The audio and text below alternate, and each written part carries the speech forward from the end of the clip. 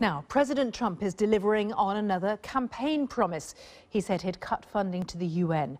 And now the United States has withdrawn $32 million support for the UN agency that promotes family planning in more than 150 countries.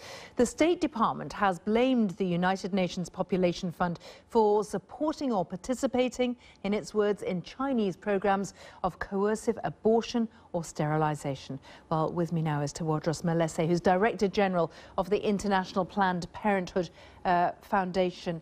Can I ask you first about that allegation of involvement with Chinese programs of forced abortion? Well, to start with, the United Nations agencies, they don't have their own policies.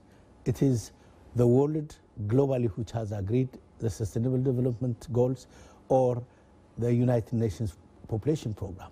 So the UNFPA, what it is doing, engaging with various governments, over 150, for people to make a choice on their reproductive health rights, to have children when they want and if they need it.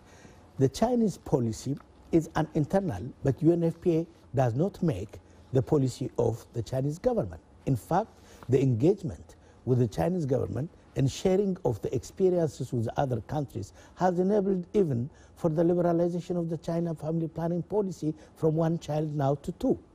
That is a positive engagement. And it's not true. UNFPA is not supporting that.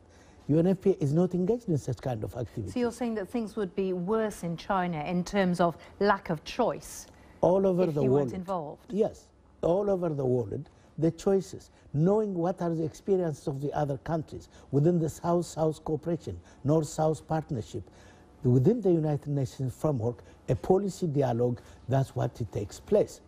When the world came to agree on Sustainable Development Goals, having 2 main goals related to sexual and reproductive health, that is a world consensus. That's not UNFPA's program. The State Department is saying that the money is not being taken away from women's health. It'll be used by the US Agency for International Development to support family planning and maternal health. So they've taken money from you, but they say it's still going to women and to families. Is that right? No, because the thing is, the effect is the agency which has got the mandate of the United Nations about family planning, reproductive health, is UNFPA. And us as a civil society, the International Planned Parenthood, which is existing in over 170 countries, we make sure that individuals have got the choices. That's the whole debate. By refusing to do that, for example, we are going to be losing over $100 million US.